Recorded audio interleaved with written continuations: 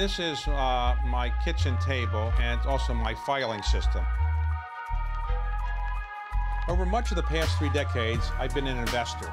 The highest calling of mankind, I've often thought, was private equity. And then I started interviewing. While I watch your interviews, I know how to do some interviews. I've learned in doing my interviews how leaders make it to the top. I asked him how much he wanted. He said $250. I said fine. I didn't negotiate with him, and I did no due diligence. I have something I'd like to sell, and how they stay there. You don't feel inadequate now because being only the second wealthiest man in the world, is that right? One of the most successful business executives in the world over the past 10 years has been Bill McDermott. He took SAP to record heights and now is doing the same with ServiceNow. I had a chance to sit down with Bill McDermott in his offices in New York and had him describe to me how he came from very modest roots to the top of the corporate world and how he inspires his troops, inspires his customers, and loves his job. So in October of 2019, you surprised the business world by stepping down as the CEO of SAP, a very, very large company whose value had more than doubled during your co-CEO position and CEO position. And you took a position with a much smaller, less known company, ServiceNow. Usually people, when they leave a job, they go to a bigger company. Why did you go to a smaller company? Well, I saw the future and where it was going. First of all, I want to say I had a great run at SAP, and it was a pleasure taking them from 39 billion to 163 and really inspiring lots of people and customers, and it was a wonderful experience. But after 17 years, nearly 10 as CEO, I was ready to do something different. And when I saw ServiceNow in the marketplace, I knew what it was, and I knew what it could do. And I knew with my background, I was a pretty good cultural fit for what ServiceNow needed to scale it. So let me ask you, what does ServiceNow really do? Tell me in simple English language that everybody can understand. What do they actually do? Yeah, it's a very good question, David. It basically drives productivity in work. So think about tech today. Every CEO you talk to is going to tell you, I have to digitize to survive. 40% of the CEOs say today, if I don't digitize my operations, my company will no longer be viable in less than a decade. So we were the IT backbone for companies all over the world. How do they manage their assets, run their operations, secure their operations, all things digital having to do with IT. That's where we started.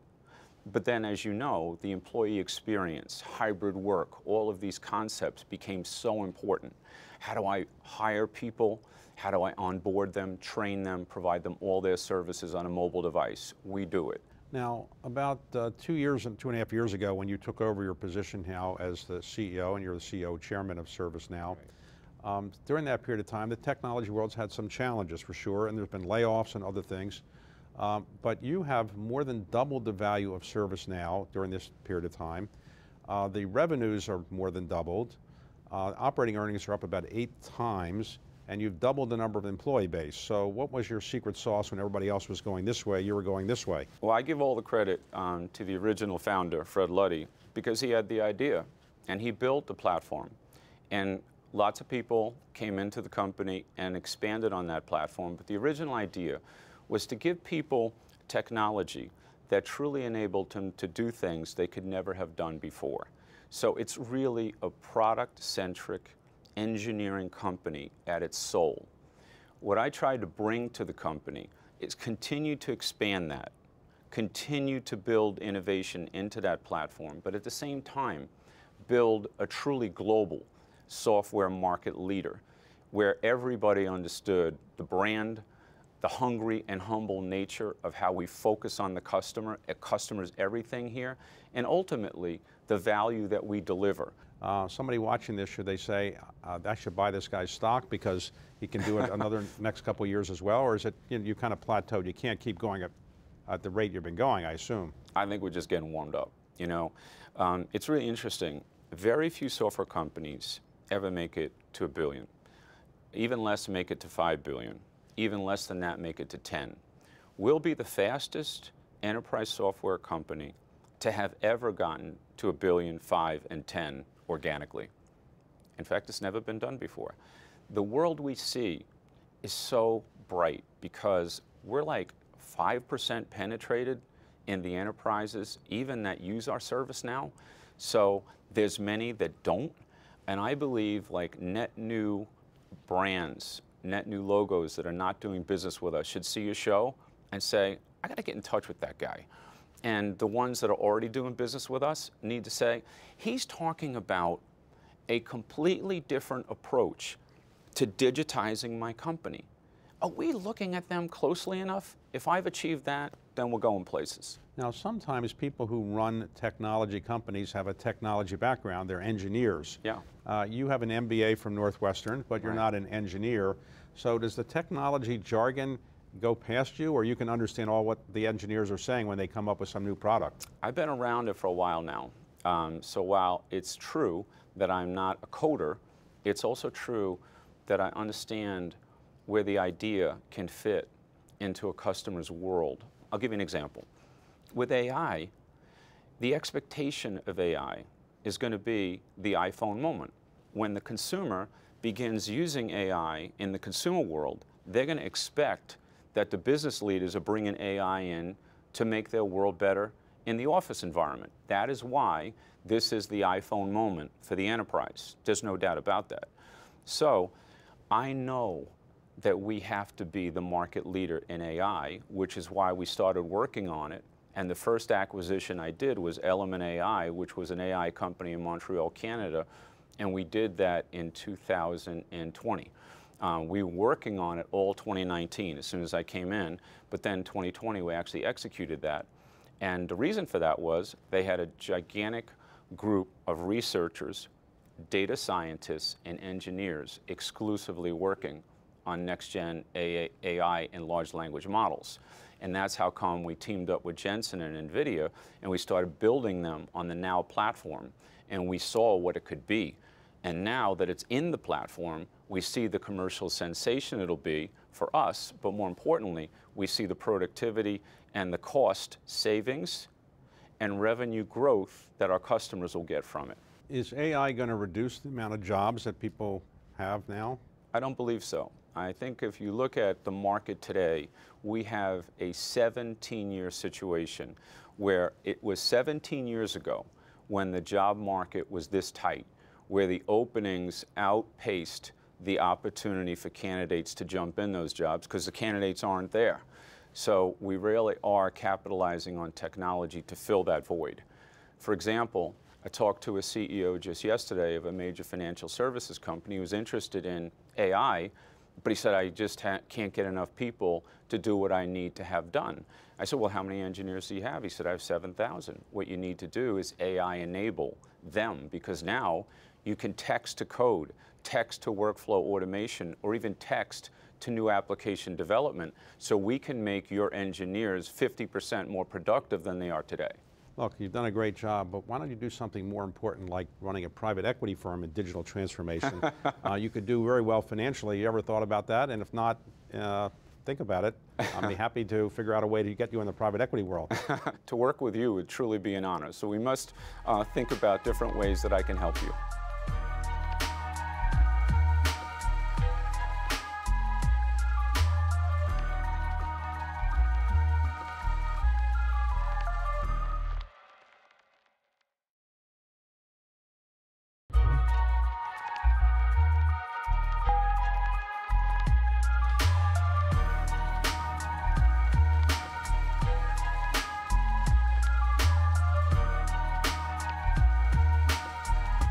Let's talk about your past. It wasn't preordained that you'd be the CEO of SAP or the CEO of ServiceNow and at the top of the technology world. Where did you grow up? I grew up in a place called Amityville, Long Island. I was born in Flushing, New York, grew up in Amityville, Long Island. And, you know, it's that Long Island grit. Now, when you were growing up, were your parents professional workers or were they blue-collar workers? What did they do? I come from a working-class family. My dad worked for Con Edison. He was a troubleshooter for Con Edison, meaning they called him the spider. He went into the manholes and basically worked on those high voltage lines to keep the electric on in New York City. And a very dangerous job, and he was great at it. Was that a safe job? No, it was not a safe job. Very dangerous job, in fact. I always admired my father, and the image that stayed in my mind, he worked the midnight shift most of the time, midnight to 8. I could just see him in the driveway chiseling the ice off of his windshield, knowing that he was going into New York to get into those manholes like the spider and solder those cables. And that was to put food on the table and give us a very nice life. And I had a great life. But you always did some working. From what time did you begin working for some money? I think the first time was around 10 or 11 when I was delivering papers door to door in Long Island. As a matter of fact, I remember the paper was Long Island Press. I don't even think they're in business anymore. But my mom, you know, co-signed for me because you had to buy the papers and you got the money back when you collected it. So she put up the money for me, got me started. And I'll never forget what it took to be successful as a paper boy are the same things it takes to be successful today. I had to know my customer. I had to know how you wanted it. Is it in your door? Do you want it wrapped in plastic? Do you get upset if I throw it? You know, there were all kinds of techniques. But why did I do it? Because I wanted them to be happy and I wanted them to give me a good tip. Well, you wrote a book about your life, and in that book you talk about the fact that sometimes people didn't pay you and you had to go and kind of ask them to pay for 2 or 3 weeks. Was that hard to do? It was, because, you know, when I went there and I asked them for $10, and, you know, that's a lot of money for paper, but I'm like, yeah, but, you know, you're 3 weeks in the arrears. And the technique there was not only to get the 10, but hopefully get 12, so I would get a nice tip as well. And, you know, I kept very good records. It wasn't too automated. It was a little book with check marks, and I was just showing them the facts. And if I show them the facts and you just, you know, heart to heart with people, they'll respect you. Later, as a teenager, you bought a delicatessen. Yes. How old were you when you bought a delicatessen? I think we were about 16 in that, 16 turning 17, something like that. Where did you get the money to buy a delicatessen? I didn't have any. I was working 3 jobs. I was working at an Italian restaurant, VIP type Italian restaurant, finest supermarket, town of Amityville, always 3 jobs, whatever I could fit in. And it was kind of chaotic. And one day I saw a help wanted sign in this deli, and I traded in all those hours to go to the deli because the owner said, I can give you all the hours you need. But I took my bow tie from the restaurant, my white shirt, my tuxedo pants, and upgraded the delicatessen to how we would serve customers as a kid. Because I knew it worked at the restaurant. I'm like, why wouldn't it work here? And that led to a very good relationship, because when he wanted to sell, he couldn't have any buyers because nobody wanted to buy it because it was Sunmark Industries, the Sunoco gas station, actually owned the land. They'd only give you a 1-year lease. He wanted $25,000. Everyone was like, why would I give you $25,000?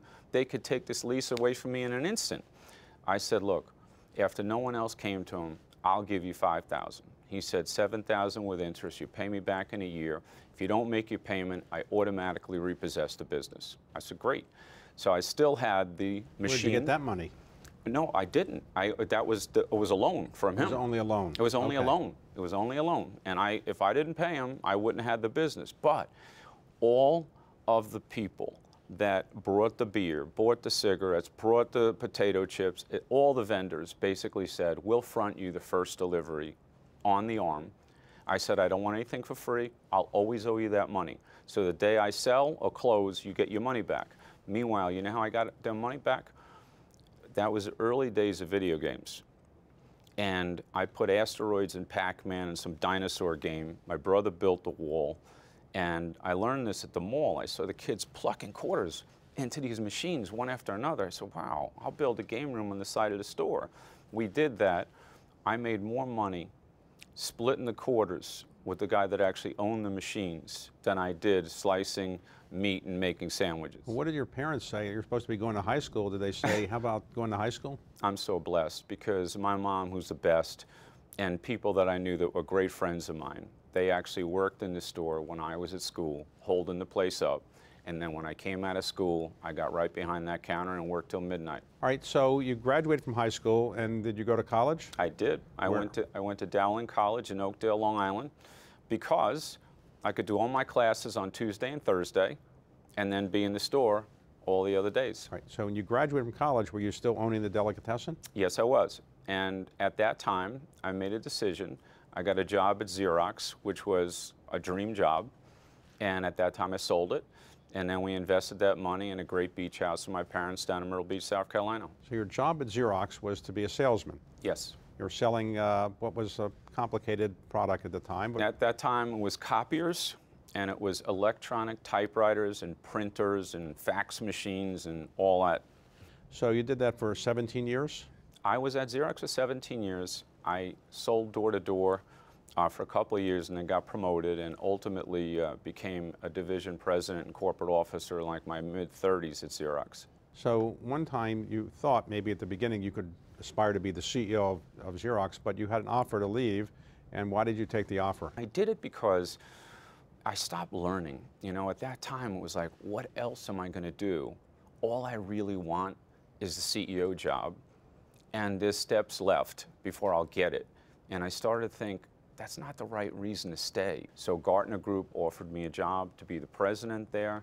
I was very excited about that, and I felt that IT, advice, and really meeting all the technology leaders of the world and advising them would really get me sharpened up for anything. All right, you took that job, but you didn't stay there that long, right? I didn't, no. I missed the big technology stage. That's kind of what I really wanted to do. So I went to Siebel Systems to run worldwide sales and operations for Siebel in California. And I learned the software industry at Siebel. So after that, you then took a position as the head of SAP's Americas. Correct. Now, SAP was a software company, but what was its innovation that made SAP such a strong company, even at the beginning? Yeah, they call it ERP, and just to, break down ERP, running financial systems for the biggest companies in the world, connecting that based on the industry to supply chains, managing human resources, put that into one bucket, you call it ERP.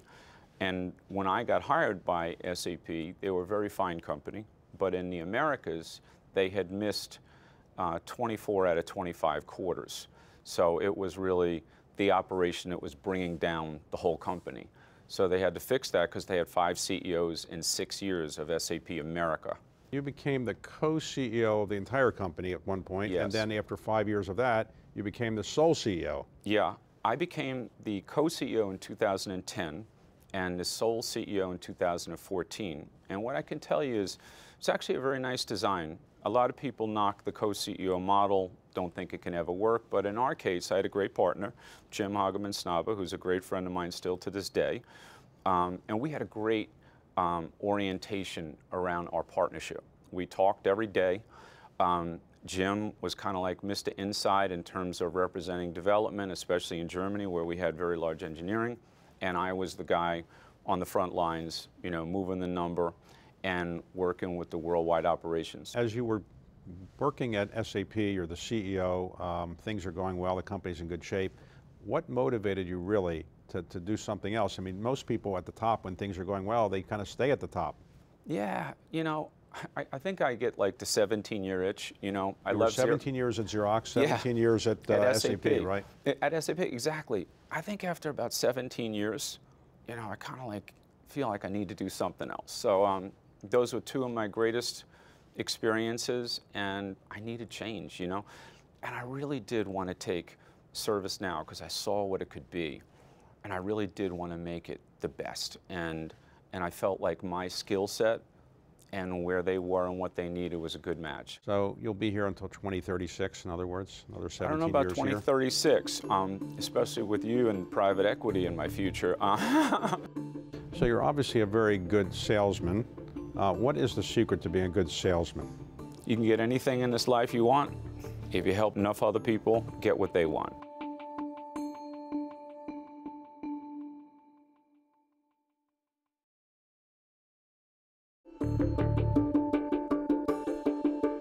So you're obviously a very good salesman. What is the secret to being a good salesman?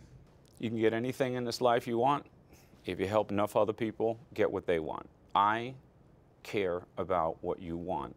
I care about what you need.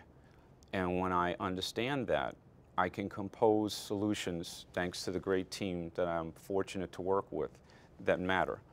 And if I say something to you, if I make a promise to you, no matter what, you will get that promise kept. I'd never break my word. And I think that's what it's all about. So in your business career, what's been the best advice you've ever received? I think the best advice I've ever received is just, in the long run, play the long game. You know, most people grossly overestimate what they can do in the short run and grossly underestimate what they can do in the long run. So I've always tried to take a long view and not be so focused on just the here and now. So today, I'll have a very complete day in New York City. I'll meet some of the biggest CEO business cards in the world. But as I make those trips, I'm constantly thinking, what do we got to look like 5 years from now, or maybe even 10 years from now, to keep up with having ideas that they don't even know they, need to know about, but we need to know where we need to take them. We have to invent the future we want. We can't wait for somebody else to do it and try to copy them. It's already too late. So constantly trying to see around those corners, long view. What's the worst business advice you ever got? Go for the money. Don't go for the money. And I would just say, like, any career choice you make, any deal that you do, it's not about the money. The money is nice to have, but it's much better to do things that are sustainable. So when you take a job, do it because you're loving on that culture and you believe it's a match with your personal DNA and who you really are.